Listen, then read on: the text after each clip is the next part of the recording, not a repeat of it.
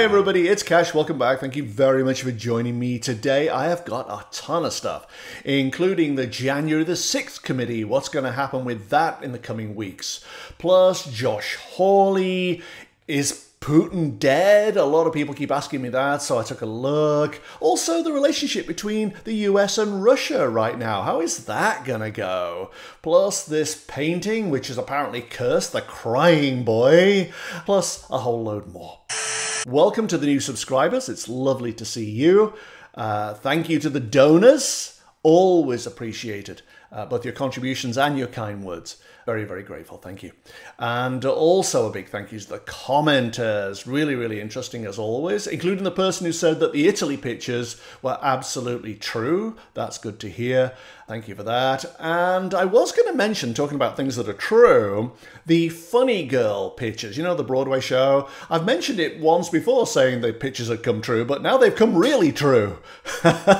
Because if you remember, it didn't open very well. The critics didn't appreciate it. It was snubbed at the Tony Awards. The lead actress, Beanie Feldstein, wasn't considered up to the job. And although she was supposed to stay in the role for quite a while, she decided that she was going to leave in September. So if you remember the pictures, there was that submersible underwater. It came to the surface, but it was listing and in shadow and heading for rocks. And if they didn't do something drastically to save it, then the submersible would capsize and sink, meaning the show would as well. Well, it turns out that now Beanie Feldstein is leaving even earlier, in July, probably because the woman who should have been cast in it in the first place, Lea Michele, has now finally got the role, which is her dream role of a lifetime. So now the submersible and the show should sail into sunlight and be rescued. Why this is interesting right now is because while I was researching Lea Michele and Funny Girl, her boyfriend from Glee, Cory Monteith, kept coming up in videos on YouTube. I don't know if you know anything about him, but he died at the age of 31 of a heroin and alcohol overdose. That combo proved lethal for him. He'd had drug problems before, though, starting when he was 13. He was in rehab by the age of 19. And I think during season 4 of Glee, the rest of the cast and the producers had to have an intervention and pack him off to rehab again. That was in March of 2013. Then in July of 2013, in a hotel in Vancouver, he drank 2 bottles of champagne, freebased heroin, and died. The coroner said that it was an accidental death.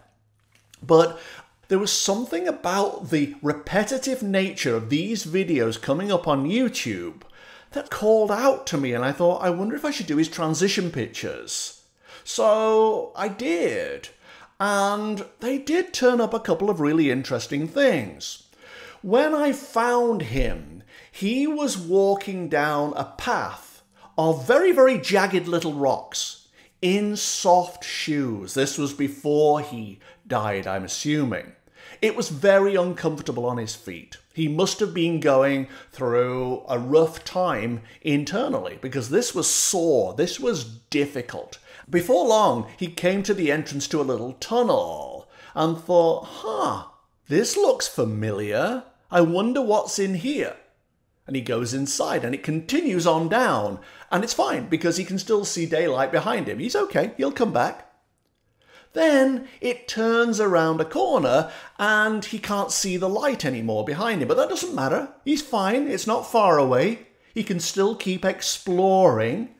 And he does. He walks on down until eventually he is at the entrance to that metaphorical cave I always see when I do transition pictures. And now he begins to feel trouble because he can't see the light behind him and he's in this strange place he's never been to before. So he thinks, oh, I'll go back. But he can't go back. The light has gone out.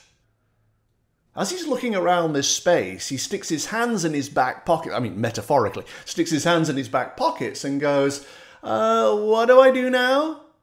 Anybody know? Of course, there's no reply. There's nobody there.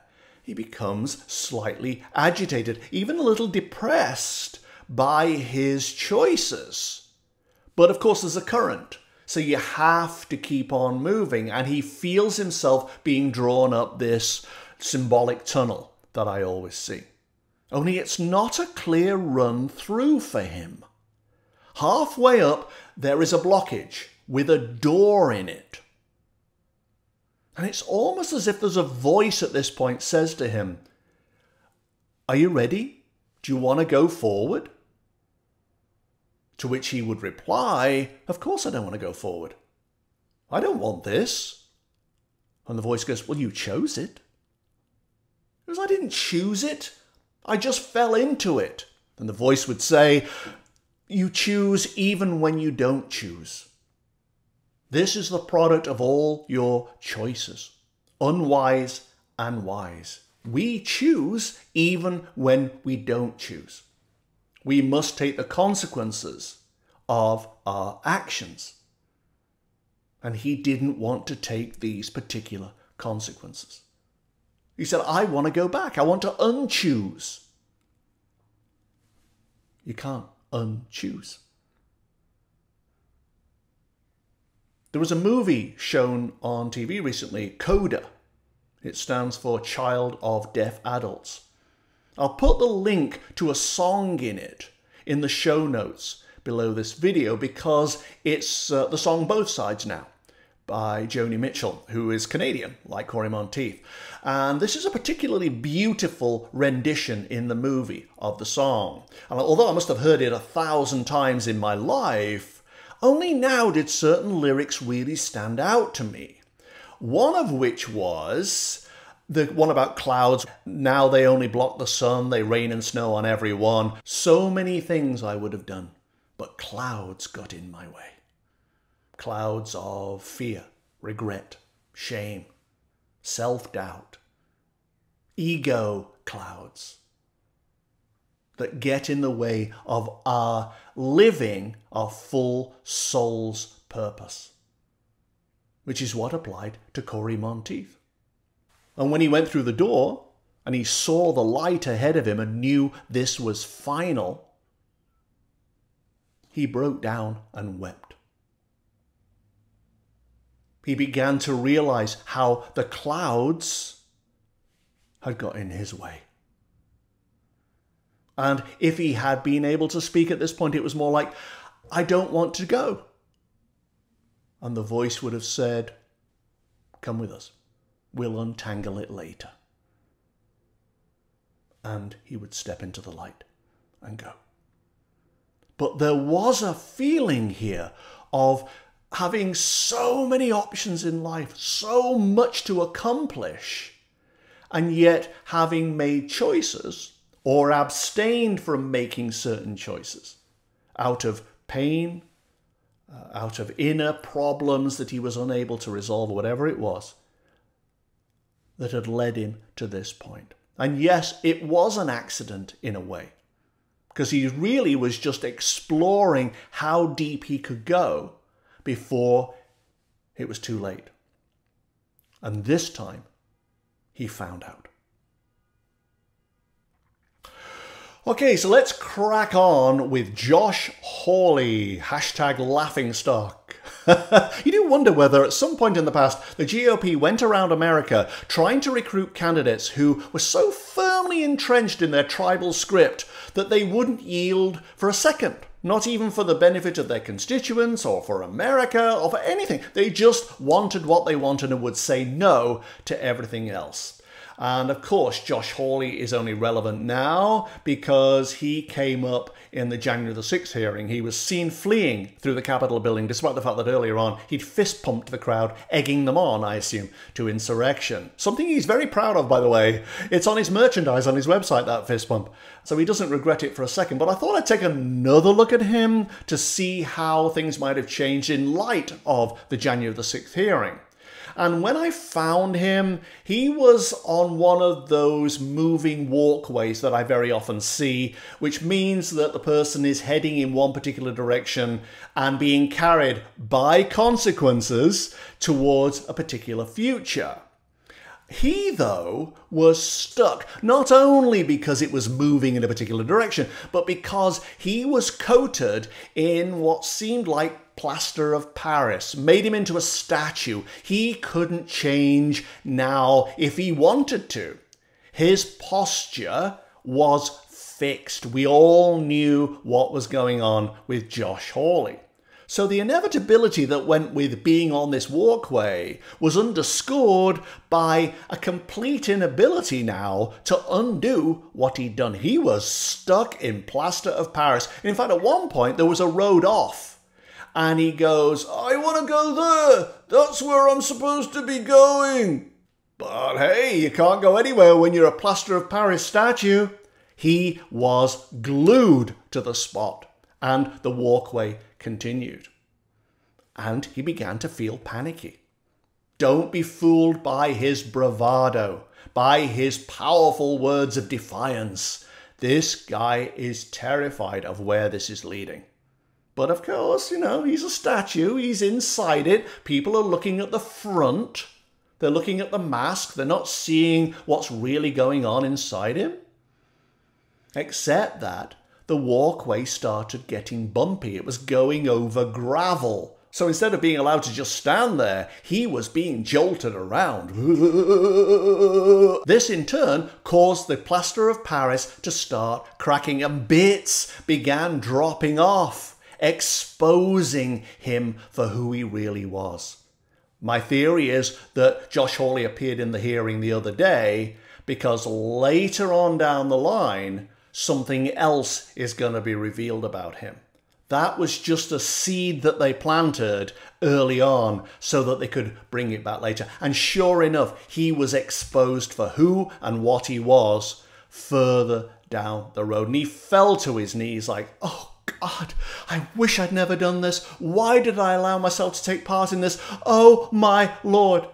Usually it's when you're brought to your knees that you learn the biggest lessons of your life. And so maybe Josh Hawley learns humility, maybe, or honesty. Or what happens when you have to take responsibility for the consequences of your actions. That's what it felt like. Now here's an interesting thing. Last week in Los Angeles, California, that's on the west coast of America, there was a jewelry heist. Value $100 million of jewelry stolen. And in the most bizarre circumstances, two drivers were taking this truck of jewelry to Pasadena for a show, I think. But they needed a pee, they needed a snack, so they stopped off at a cafe. And while they were in the cafe, a gang comes along and steals the entire contents of the truck. And I don't think there was adequate insurance on this jewelry, but they took roughly $100 million worth. So I thought it'd be kind of fun / interesting to see if I could do pictures for a jewel heist. When I went into the Energy, there was the truck, it had no wheels, there was the truck with one guy sitting on top. And as I watched, a large pair of legs came over and stood on the edge of its shoes. You know the way little children do? They stand on the edge of their shoes and encased the truck in their shoes, causing a giant shadow to fall over it. Judging by the size of the person and the shoes, this was a very, very well-organized operation. It wasn't just some loner wandering across a parking lot thinking, I'm going to steal that truck, I wonder what's in it. No, this was a big deal. And when I went under the shoes, it was very dark, so there was anxiety, there was worry. Will this go right? Oh my God, what if we're caught? That kind of thing. It came out the other side into, it wasn't a tunnel, it was like one of those bridges that you cross at airports between terminals. You know, they have glass roofs and stuff, and you walk across them. It was like that. At the end was a flight of steps, still in darkness, so lots more worry, lots more pressure, anxiety. And at the bottom of there was, it looked like a warehouse or a hangar or something with two exits. Now the one ahead led out onto And unfortunately, this is a little on the nose, it was tarmac, as though they were at an airport and there were lots of little planes around and so on. The other exit led to the same place, actually, but there was a little tunnel to go through, and this was full of anxiety and worry. Maybe there was an 11th hour hitch and they had to dodge around. But once they came out of the tunnel, they were on the same airfield. So it doesn't mean there was an airfield. But if there was, then that would make total sense. But I don't know. It's a little bit on the nose there. But it felt, in terms of how they were emotionally responding to the series of events that happened, there were periods of great anxiety followed by coasting and relief, then more anxiety and more activity. It was a huge operation in its way. Even if there are only 4 people involved, it was a huge operation. And I don't think there were only 4 people involved. But anyway, that's what happened. That was the jewelry heist. I have no idea if that's right, but that's what the pictures were. Now, somebody asked, because I've been doing energy for artwork and stuff, would I do pictures for this painting, The Crying Boy, by a guy called Giovanni Bragolin, who was supposedly Italian because he painted in Venice, but no, he was really Spanish. And his real name was Bruno Amadio. He also had a French name, though. But he produced dozens of these crying child pictures for tourists. It's how he made his money. And nobody probably would ever have heard of them, except that there was a curse attached to this picture. What happened was that a bunch of them were found in a burnt out house by firefighters, and they were untouched by the flames. And people thought, oh, wow, what does that mean? Well, it actually means that they were coated in fire retardant, and so they didn't burn. There was nothing about it at all. But you know what people are like. They fall for anything. And so a bit of a reputation built up around them, more so when Amadio's studio and apartment burnt down as well. There were lots of fires connected to these pictures, and so people thought there must be a curse. There's not, but people thought it. So somebody said, will you please look at this picture and see what you get from it? Well, when I went into the energy, there was some kind of padding or cushioning behind the frame, and I did begin to wonder whether that wasn't the emotion inherent in the picture, which is why so many people over the years have bought it and hung it on their wall. It's a very, very popular print even now. When I went up to the padding, though, it split open and out poured a stream of tiny little balls all over the floor in a heap. I went over to touch them, and immediately they got stuck to my hands. I couldn't get them off, like, get off! This was unshakable hurt, unshakable fear, anxiety, whatever it might be. And that's what appealed to people who bought this painting. So you could almost go up to anybody who owned one and say, okay, what worries, what pain are you playing on a loop in your head that you can't shed? What clouds are blocking out the sun for you? And isn't it about time you let them go? It's almost like this painting, when it's hung in someone's home, is at a deep unconscious level a cry for help to anybody who comes to the house and sees it. Listen to me. Let me tell you my story. They can't do it themselves, so they hang this painting with its cloying balls, its emotional stuff that you can't get off, and it says, please pay attention to my wounds. That's what it felt like. Now, I've been asked yet again to do pictures for South Africa. I've done it so many times.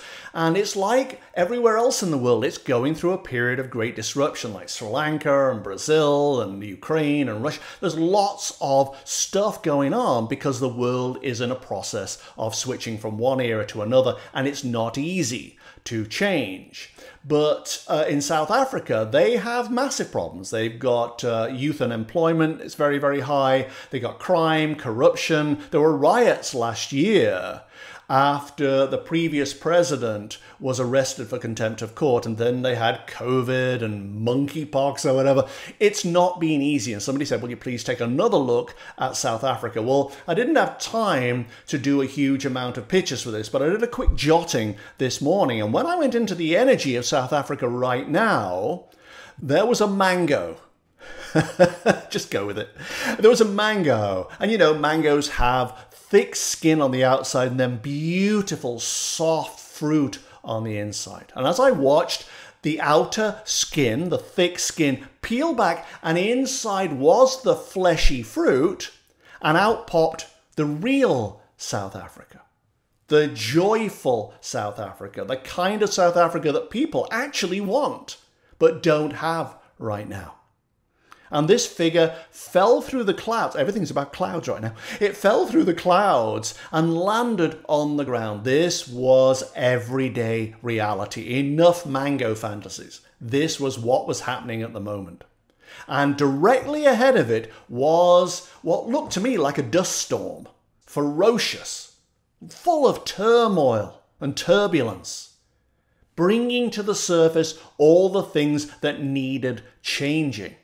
The trouble is, if you dwell on those things that need changing and you keep complaining about them, you give them energy and you draw into your experience circumstances of a similar vibration. So you get more turmoil, more youth unemployment, more crime, more corruption. It is a very, very difficult situation. And I went into the cloud to see what was happening, and it was hellish. It was really difficult once you were in the cloud to see the goodness of the world, the possibilities and beauty of South Africa, because this system, this turbulence, this corruption was destroying everybody who wandered into it. And yet, eventually, slowly, it moved off. The storm started to blow itself out, leaving South Africa, the real South Africa, the beautiful, happy, wonderful South Africa, sitting there watching it go with massive amounts of relief. This could take quite a time. Because the ideal, which is the mango above the clouds, the ideal is there. People understand what they want from their country that would make life amazing and perfect for them.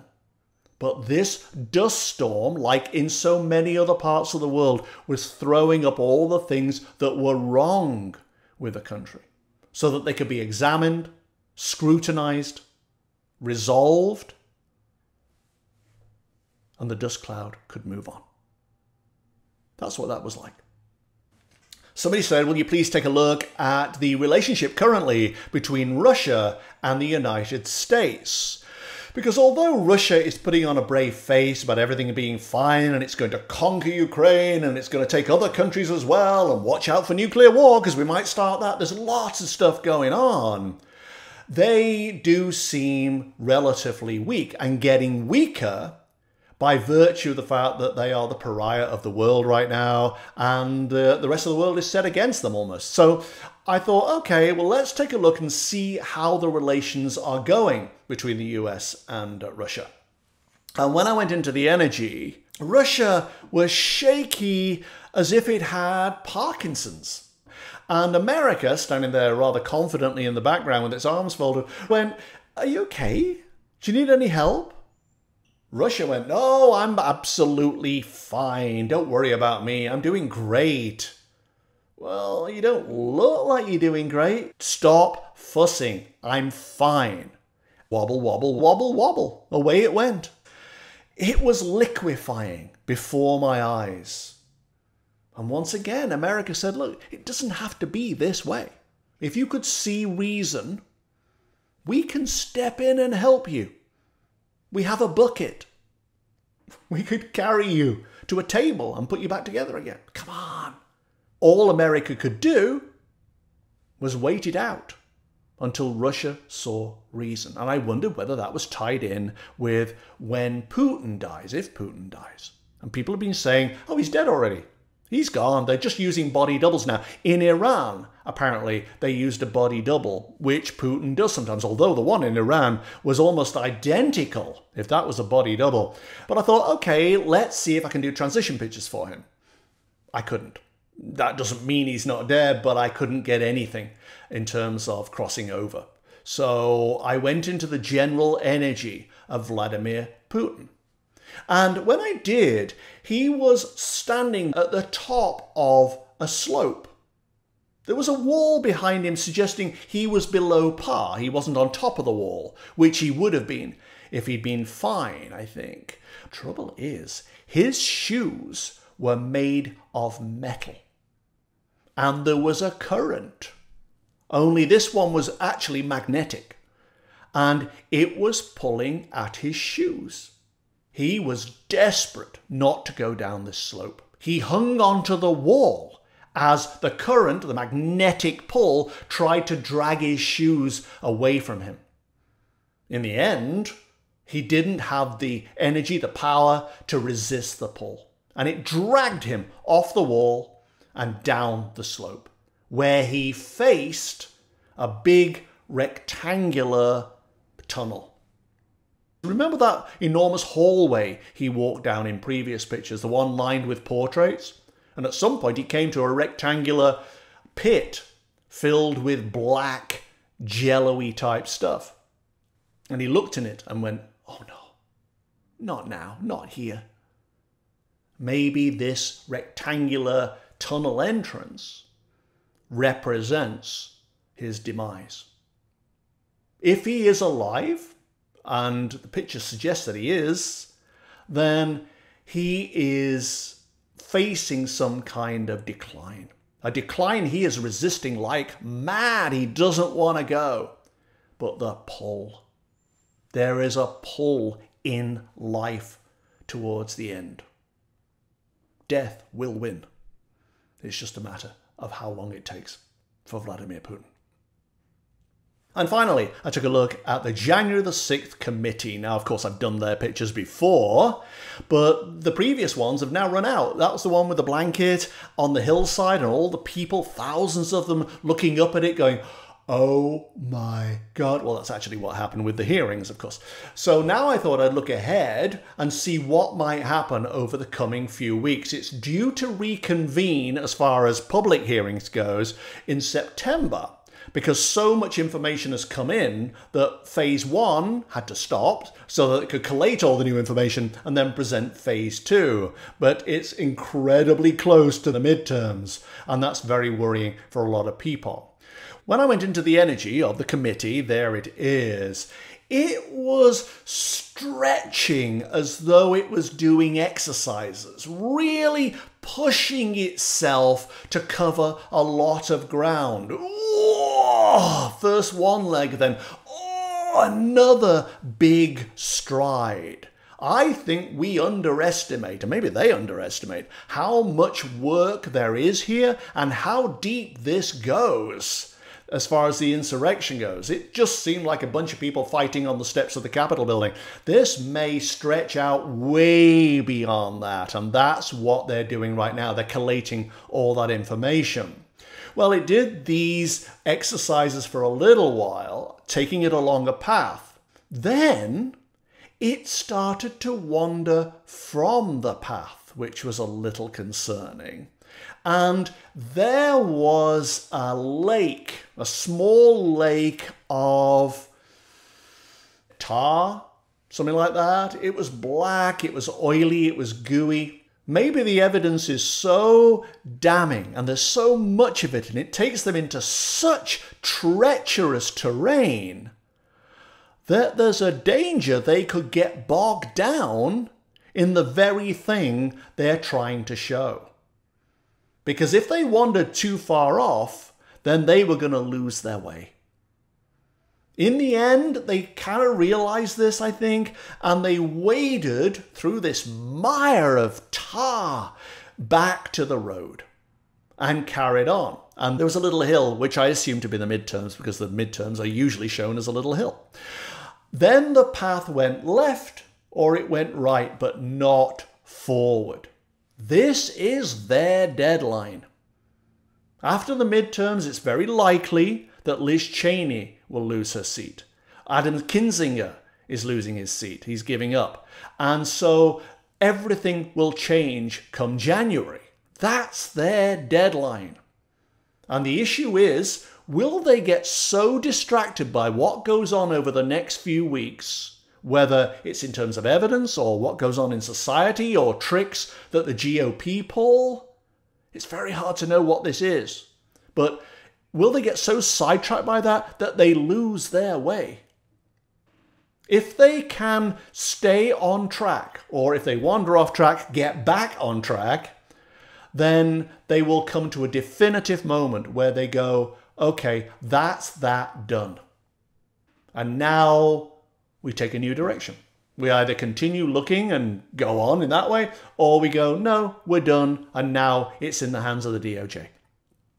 But it does seem that by the time the midterms have happened, and I'm putting it at January because that's when the new people are sworn in, they have to have finalized a good portion of what they're doing, because big decisions will have to be made about how they're going to take it in future. That's what it felt like. All right, thank you so much for watching. I was told not to speed up because people really do watch to the end, but I'm not taking any chances. Subscribe, share, like if you would, that'd be great. Follow me on Twitter @CashPeters. If you really want to, follow Olive @OliveMeetsWorld.